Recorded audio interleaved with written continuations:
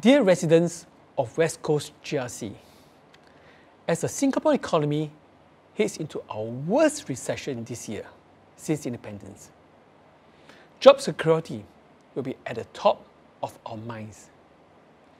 The PAP government has assisted Singapore companies through the generous job support scheme so that many of us can keep our jobs. For those who have lost their jobs, they can apply for the COVID-19 grant while searching for their next job. They can also attend skill upgrading courses and receive an allowance during training. The training will better equip them to secure one of the 40,000 jobs that the government is creating this year. And in Nanyang, we will make it easier for the jobless to apply for the job. We will bring jobs navigators closer to you and provide you with the first level of career guidance.